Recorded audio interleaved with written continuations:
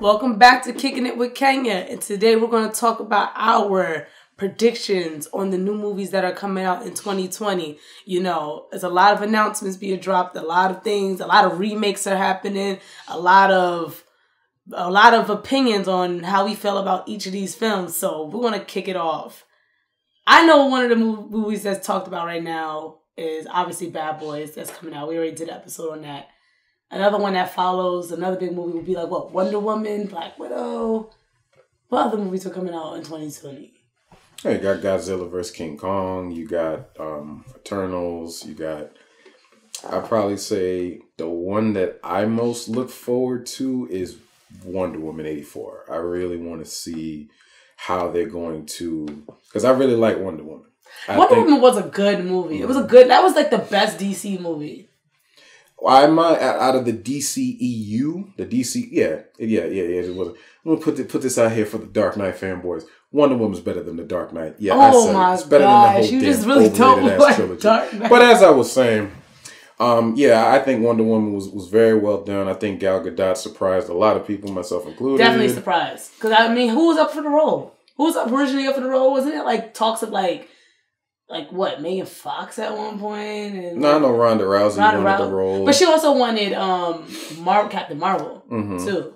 Yeah. Like, so it was like a lot of people out for that role. And when Gal Gadot, I mean, but you have to remember, I forgot, she was in the army. Why did I feel like she couldn't, I don't know why I didn't think she could play that role.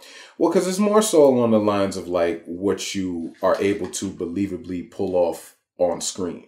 More so than what you're really capable of doing. Right. You know what I'm saying? Like, that's why with certain action heroes, you see like they're muscular guys. Or when you see certain women that are supposed to be badass, they have, you know, a certain look, a certain style to them. Whereas if they're too small or too this, then people feel like, oh, they're not believable.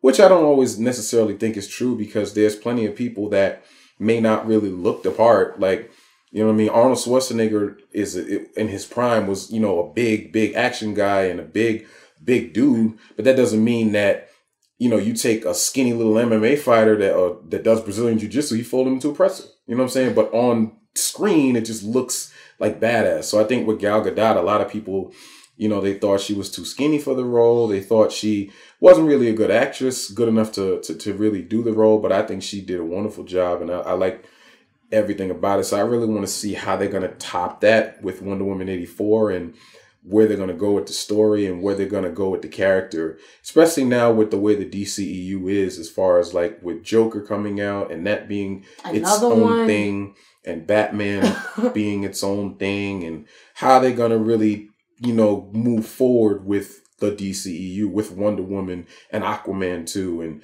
how they're really going to, I mean, not necessarily tie everything together, but how they're going to move the story forward and what's going to happen going forward. Yeah, because it feels like they just got their hands on a lot of pots and it's getting messy. I feel like, but they do have a clear vision for Wonder Woman, Aquaman. I feel like those are like their cash cows, like right now. Like they were like their best standalone films. So they're trying to like build on the backs of these two, but it's like they have so much going on that I'm not even seeing how it's going to be a nice process. I feel like something's going to. They just need to preserve Wonder Woman. Like, if anything, preserve Wonder Woman. Like, I think it's like DC has a good opportunity right now to be like that top franchise, because things with Marvel are kind of like up in the air. It's not really like, we're like, oh, we know this movie's going to be good. With Marvel, kind of like, because, you know, like Black Widow is not getting like a lot of, like, oh, do I really want to go see Black Widow? I'm not seeing a lot of people being like, oh, I can't wait for that Black Widow film. Like, nobody's saying that. And like Eternals and all these announcements, like, they're not really like getting the Marvel fans really that hype right now. So it's like DC, if done right, they could probably have their time to shine right now. Well, also the difference is it's a proven commodity. Wonder Woman has a successful solo outing. Black Widow doesn't. Now, Black Widow should have had a solo. But that did years ago, not now. But I mean, even if you're going to do it, like I said, you can still do it well. Like, that's still another movie that I look forward to seeing, because I want to see how they're going to go about it. Right. And I think in the vein of Captain America Winter Soldier, it can be a very well grounded, kick-ass action movie. I mean, Scarlett Johansson, I feel, is great in the role. I feel her fight scenes are entertaining and believable. And I feel like with a solo outing, there's so much they can do with this type of character. The only difference is she's dead. Yeah, that's my so thing. You know, we have to see if you're going to get the, well, she's dead, so why bother? Or this may be the last time we'll see her on the big screen. We should go out and see it. I think it just comes down to whether it's good or not. Right. You know, you got to see what type of word of mouth you're going to get. The trailer. Type of, you know, when you see the trailer and when you see, you know, when you start to hear certain things and then you'll decide for yourself whether you want to go see it. I'm going to go see it. I'm already, my ticket's already considered bought for Wonder Woman and Black Widow. I'm going to go see it. But I definitely do think that they can make a really kick-ass ground, because I think The Winter Soldier is one of the best, if not the best, standalone Marvel movie. I think that, you know, just the grounded nature of it, of the action. I mean, yeah, Captain America's enhanced, so, you know, when he kicks people and go flying, but it was just so, the stunt work, the action, the fight scenes, I think it's some of the best fight scenes in the MCU, period. You know, and I think with Black Widow, you can do that. You can kind of get back to that. What, you know, when we spoke about Black Panther, one of my only real gripes with Black Panther was the CGI. CGI, I feel, is really becoming a problem with certain projects. You know what I'm saying? With certain movies that you don't need it for. You know what I mean? Like one of my issues with like Terminator Dark Fate, so much CG. It's so much CGI. And I look back on it and like, you're one of the two best Terminator movies, you barely had any. Because you didn't have the capabilities of doing it back then. And it takes it to a certain nature of it being grounded in reality, which is what it's supposed to be. You know what I mean? Because when you go so over the top and extravagant with the CG, unless it fits, like if it's Superman or if it's Iron Man, Captain Marvel, that's different because they're characters power. You kind of can't do without that. You know what I mean? Like to do it their best, it fits them. But for something like Black Panther, he was more grounded in Civil War. And the fight scenes were a guy in a stunt doing the fights. Whereas in Black Panther, the movie, it was so much CG with the suit. I feel like they didn't need it. That's what I mean. Michael Jordan could do action. He do fights. So can Chadwick Boseman. I don't understand why they even bothered doing that much CGI. The fight scene could have stood a little bit. As far as what I know, like just off of what I think that it actually was two stunt. It actually was like the fight scene at the end. It was two guys in a suit, but they used CG around it and enhanced certain things. And then it makes it look like toys. It looks like a video game. Yeah, it looks bad. Like they might as well just let it have. They could have redid it in a believable way. But again, and the timing they had, because I know I heard they had some issues with timing and certain issues with that as it relates to the production. Because not all CG is bad. One of the things about Infinity War and Endgame, I think Thanos is a CGI character. The CGI on him was amazing. It looked like he was a real person. Yeah, but it's just so much in Hollywood with so much. Even with Wonder Woman, that probably would be my only gripe. The CGI stand-ins for her is very noticeable when she's fighting and because the way that CGI, you know, when you do a CGI character, it doesn't really account for gravity and weight distribution, all of this. So it looks fake. You know what I mean? And it takes me out for a split second because it's like you're mixing the real with CG and it's just like, it's just so noticeable. So, you know, I really like when we get like a more grounded fight scene and we see like the actors that are supposed to be doing this. Actually, I think that's what people love about like the John Wick franchise, because you see the actor actually doing John Wick because like, you actually see him out of breath, like you see the real in it, and that adds you into the movie because you start to feel the sense of danger for the character because it's really the character that you're watching. So I feel like with certain movies that we're gonna see coming forward, I feel like we're getting into a place where we're getting more and more and more CG and less of the actual stunts and the actual actors doing this. Yeah, I see. And I feel that's a problem. And I can see that. And like, because I remember I read an article like saying like future movies assume like, are we going to end up replacing real with like fake things like CGI? Like the artistry in making a movie, actually seeing the moves and seeing like the work the stuntmen do and actually seeing like the vulnerability of the character and actually having that moment of feeling like they're in danger. But it's like with this level of CGI, it's kind of like taking that realism out. So I know a lot of people are having issues with that moving forward in movies. Like how much is too much CGI or like, cause you know, a lot of that was also like trying to protect the stuntmen. like, you know, using more CGI to kind of protect some people somewhere. But it's like what you said, it kind of takes people out of it. Mm-hmm. So it's like not knowing what is going to look like in the next 20 or like 10 or so years, or what movies, the action movies, are going to look like. It's going to look like a bunch of video games, or is it going to actually like go back to the realism of things and people being in like those hard scenarios and those action-packed scenes and feeling real. But you said something earlier about the Black Widow when you was like the fact that she's dead, right? Mm-hmm. That's how I feel. Like I have an automatic bias to prequels. I don't like them. Like that's why I have an issue with Kingsman. I don't want to see another prequel. Like because I already know where we are. Like I feel like I don't know, because I know sometimes there are some prequels that are good. I feel like it's about certain timing. Mm-hmm. Like, if I fell in love with a certain character already, going backwards with that character not being there, for me, I'm like, I'm not seeing this. I feel like it depends. I like prequels depending on if it's going to answer questions I have. Right. Certain movies and certain characters, like another movie coming out next year that I look forward to, Halloween Kills, Halloween 2, or Halloween 3. In the continuity. But the one of the issues that I had with, say, Rob Zombie's remake of Halloween is it went back into the backstory of Michael Myers. I feel like with certain characters, I don't want to see the backstory for them because I feel like I didn't ask that. Right. You gave me just enough information to really get invested. But then when you go back and delve into the psyche of this character, they become a victim. They become, you know, well, this is why I don't want to see that. And that was your issue with Joker, too, a little bit. Yeah. But you see, with Joker's always been a character that even when you do see him do certain things, he's one of those villains where you can say, well, he has a point. You know what I'm saying? With certain things, it's just the way he goes about doing certain things makes him the villain. But with Michael Myers, he's Michael Myers. It's like Jason, Freddy, like...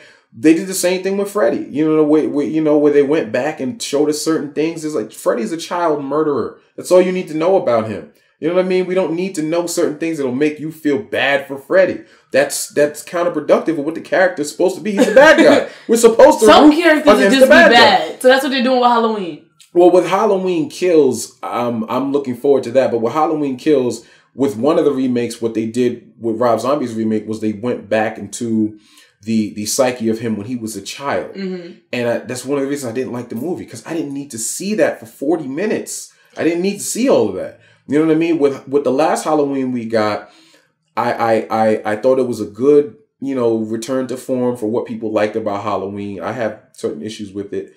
But for Halloween Kills, I'm really looking forward to seeing where they're going to go with Jamie Lee's character, where they're going to go with the story, and how they're going to advance it to the point where... She's just going to keep doing these movies, huh? That's what I was going to say. How are you going to advance it to the point where it doesn't really become redundant? Like, because we've seen Jamie Lee take on Myers dating back to Halloween H2O, dating back to Halloween Resurrection, Halloween 1. Oh, more Jamie Lee. So now that she's the grandmother, I think she should die. I think she should be killed off, and the story should be centered around her granddaughter Allison, personally.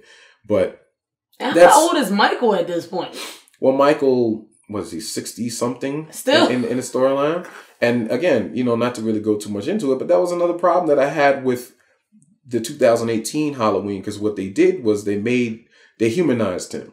They made him. They took the story continuity away from what it once was, when Michael was kind of like immortal. You know what I mean? To the point where no, he's just a regular human.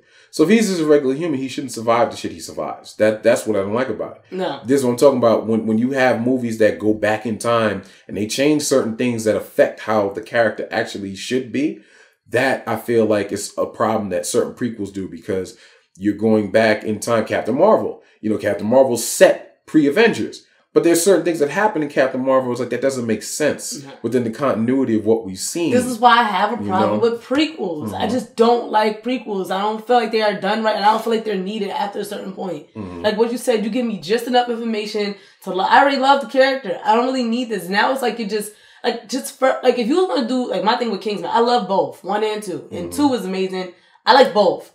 And then you got Kingsman coming out and out, but it's like, there's a prequel for that. I don't really need to see how the guy came to do. Like, I already know he's badass. Like, let's just further, if you want to make another one, just make another one.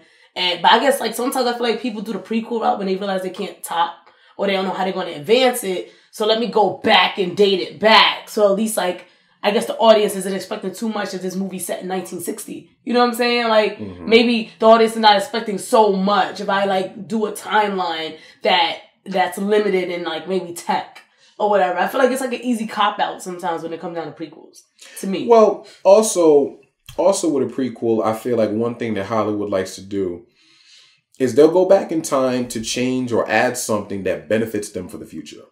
Like, we were watching Fast and the Furious.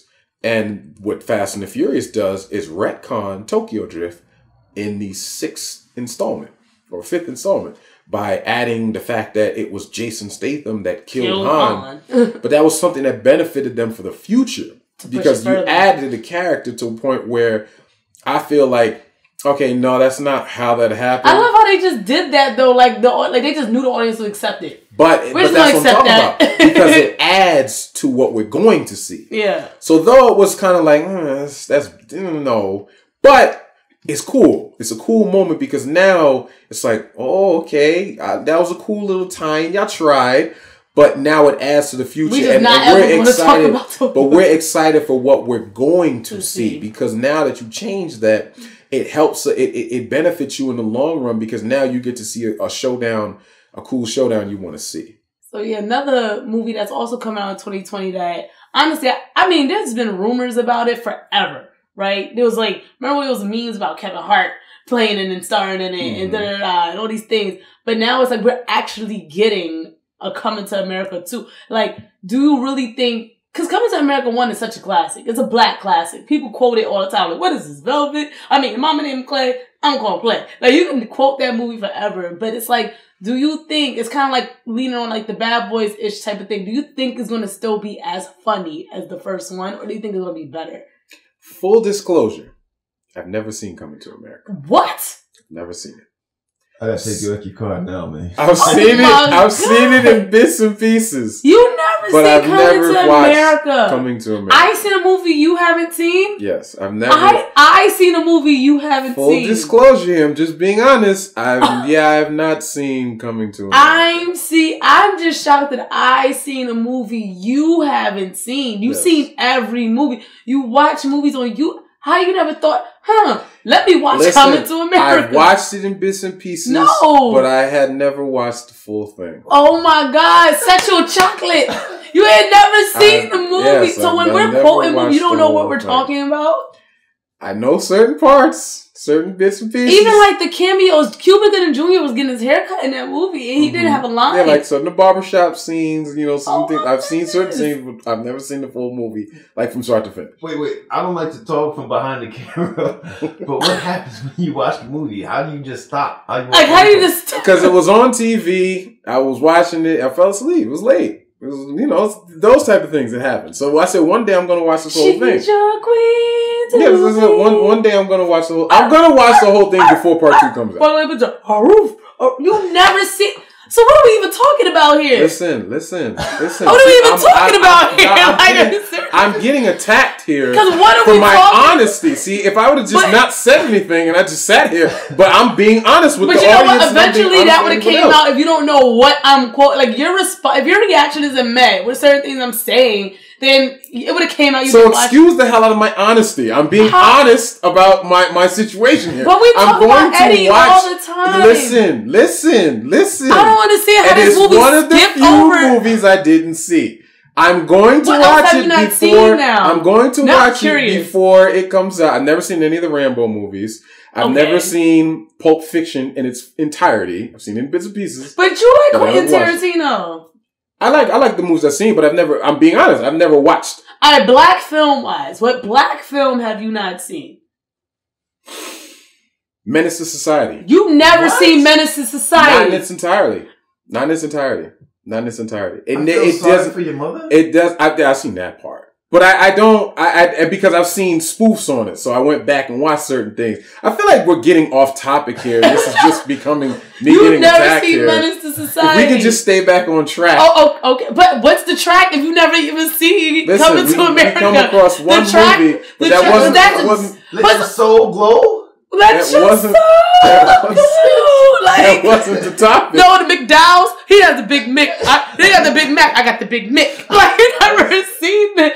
He said the only difference between the sandwiches was the fact he don't use sesame seed buns. Like, yo. Samuel Jackson. Again, I'm being attacked here for me. Because you're like, get back on track. But my thing is the track was anticipation of Coming to America 2. Is it going to be funnier than 1? And you haven't seen 1. Okay, but see, I could have just bullshitted the answer and this wouldn't have happened. Okay, so that's my concern for somebody who's seen 1. I'm just like, yo, I hope to God, like, it's not going to diminish, like, because I didn't think Coming to America, I thought leaving it at 1 was fine. I didn't think it needed to be a franchise.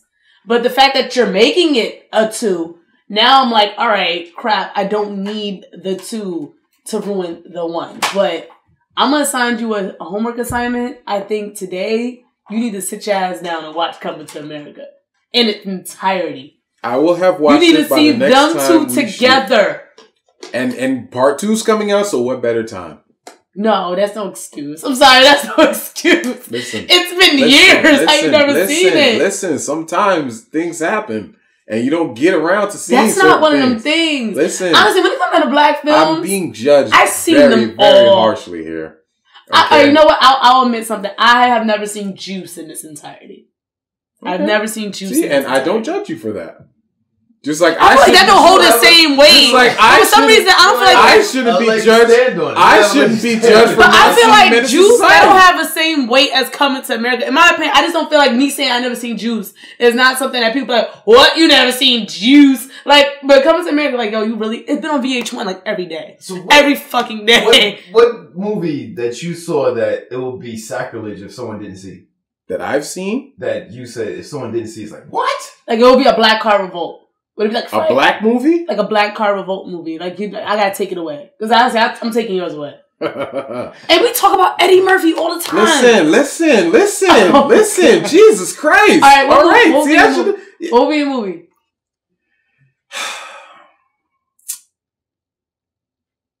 A black movie. Yeah. There must be a lot of black movies you haven't seen. That's why you like Boys in the Hood, maybe? Okay. I mean, I feel like if nobody's seen Friday, I'd be like, you gotta be out your mind. Or Life. What for me, it would have to be and this is for old heads. I'm a little older, full disclosure. But I love 5 Heartbeats. I love that movie. Is there a heart in the house tonight? Stand up. Flash. I love that. Alright, yeah, we're definitely off topic. But yeah. Yeah, sorry for being off topic with that one, but we're going to get you some help. But yeah, 2020 movies. Let us know what you're looking forward to seeing, what's coming out. I mean, I did hear a little bird in my ear. I mean, aside from the black movies, I mean, Legally Blonde 3 is coming out. So I'm kind of like, I think it's coming out. So I'm kind of excited. But anyway, let us know what movies you are looking forward to. Let us know your opinions on these movies. And as always, like, follow, subscribe, and don't judge my friend over here who has not seen Coming to America. Till next time, peace. What?